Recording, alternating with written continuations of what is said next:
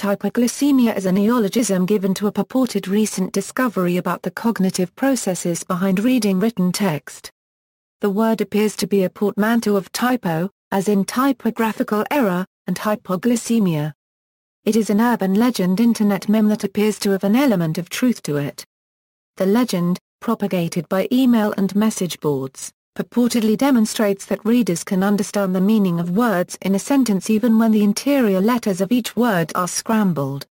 As long as all the necessary letters are present, and the first and last letters remain the same, readers appear to have little trouble reading the text. One email message reads as follows: "However, the following example based on the same principle, but where all the letters are reversed rather than randomly jumbled, is much more difficult to read. No such research was carried out at Cambridge University."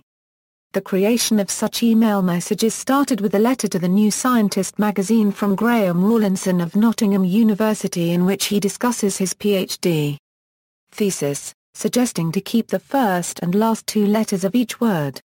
References: Summary of the significance of letter position in word recognition, PhD thesis, 1976, Nottingham University, by Graham Rawlinson. Discussion of the meme by Matt Davis of Cambridge University. The 1999 Letter to New Scientist, abstract of Graham Rawlinson's thesis in Aerospace and Electronic Systems magazine, IEEE, January 2007. See also, entropy.